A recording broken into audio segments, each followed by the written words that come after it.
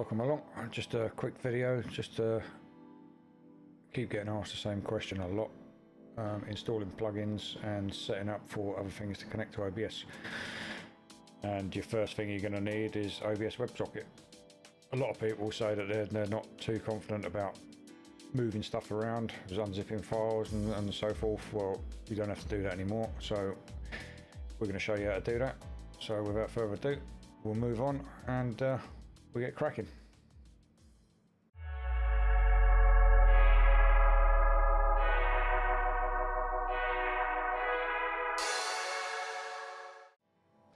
Right, now what we're going to do is open OBS. It is just a basic install of OBS. As you can see, there's no WebSocket enabled at the moment, and also obviously no plugins. Right, so what we're going to do, because I hate moving all the folders about, plus it's a pain if you have to keep updating and you're not sure which ones are out of date, which ones are in date, because they're all just in the OBS files. Right, so what we're going to do is we're going to go and we're going to download this little bit of software, the most handy bit of software that will save you loads of time, loads of aggro, loads of searching for stuff as well. So just click on a download. All the links will be in the description below. So click on there. I've already got this downloaded, so I'm just going to scrap that and we'll go straight to where the file is.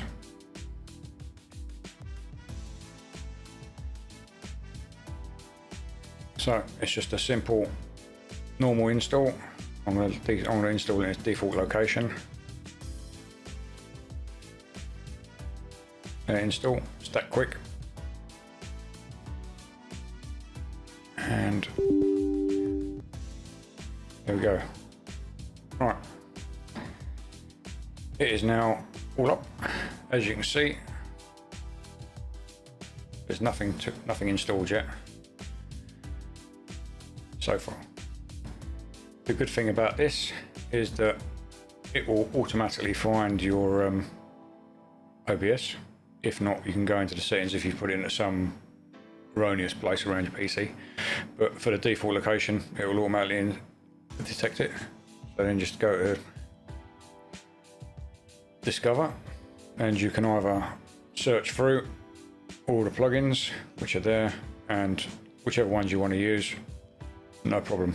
But for ours, we'll just be putting OBS WebSocket. And to install it,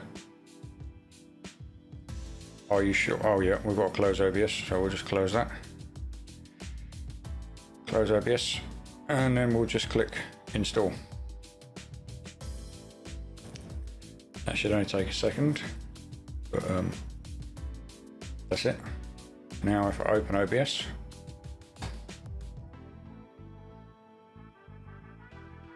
WebSocket for the first time, do we want to configure it? Yeah, obviously we do.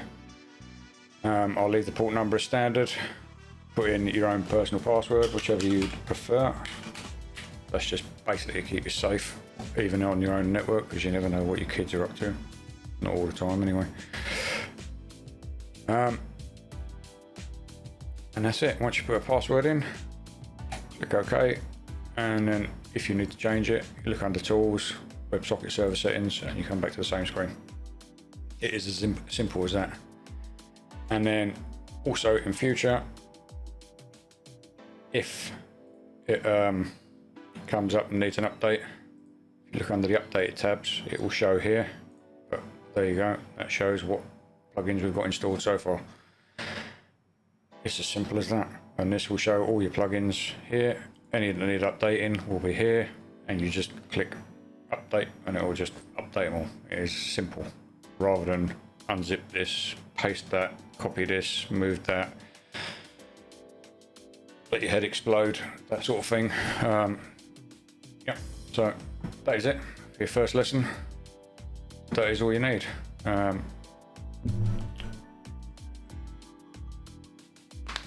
And you always have stuff go off when you don't want it to go off.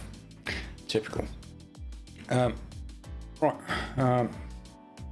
like and subscribe, follow for more, and we'll be back next time with installing StreamLabs version 1.8 and connecting it up to OBS, and then we'll go from there as we get further into the videos of how to add more stuff, how to get StreamLabs channel points, how to get everything else working with your alerts, and we'll be adding in stream elements as well, and yeah, anything else you want to put in the description that you want to learn. Basically, we'll go from there. Okay, until next time, take it easy and enjoy yourself.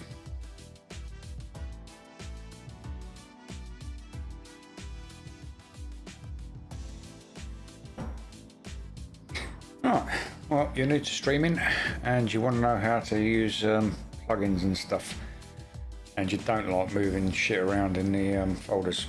Right, so basically there is an easy way around it. I'm going to show you how, and also we're going to get the OBS WebSocket installed so as we can use other stuff that will come along in the future.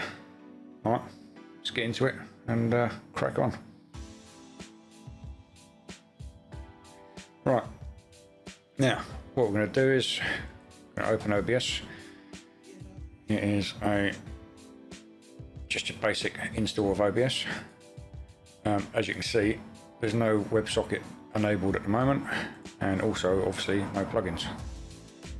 Right, so what we're going to do, because I hate moving all the folders about, plus it's a pain if you have to keep updating and you're not sure which ones are out of date, which ones are in date, because they're all just in the OBS files. Right, so what we're going to do is we're going to go and we're going to download this little bit of software, the most handy bit of software that will save you loads of time, loads of aggro, loads of searching for stuff as well. So just click on a download. All the links will be in the description below.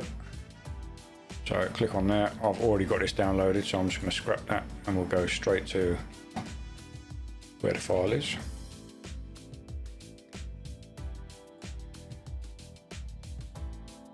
So it's just a simple normal install.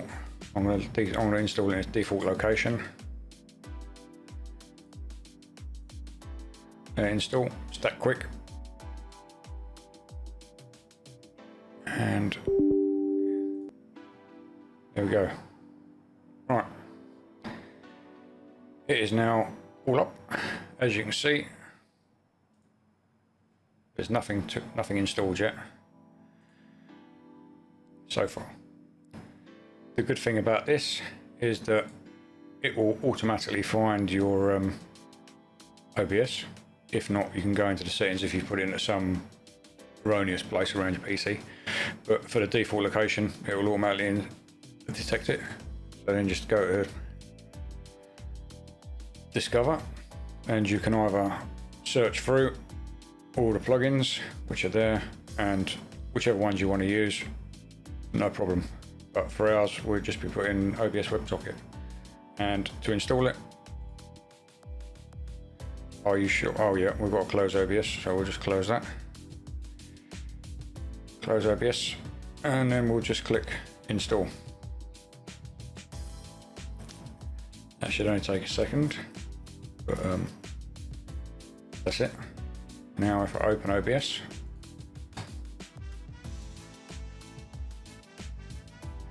WebSocket for the first time, do we want to configure it? Yeah, obviously we do. I'll leave the port number as standard. Put in your own personal password, whichever you prefer. That's just basically to keep you safe, even on your own network, because you never know what your kids are up to. Not all the time anyway. And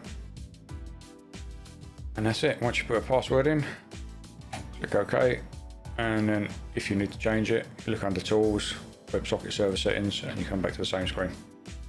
It is as simple as that. And then also in future,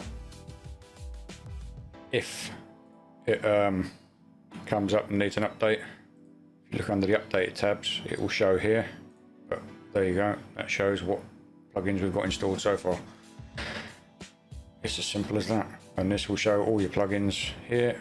Any that need updating will be here, and you just click update and it will just update them all. It is simple, rather than unzip this, paste that, copy this, move that, let your head explode, that sort of thing. Yeah, so that is it. your first lesson, that is all you need.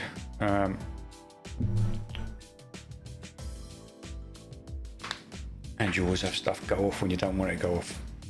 Typical. Right. Like and subscribe, follow for more, and we'll be back next time with installing StreamLabs version 1.8 and connecting it up to OBS, and then we'll go from there as we get further into the videos of how to add more stuff, how to get StreamLabs channel points, how to get everything else working with your alerts, and we'll be adding in stream elements as well, and yeah, anything else you want to put in the description that you want to learn. Basically, we'll go from there. Okay, until next time, take it easy and enjoy yourself.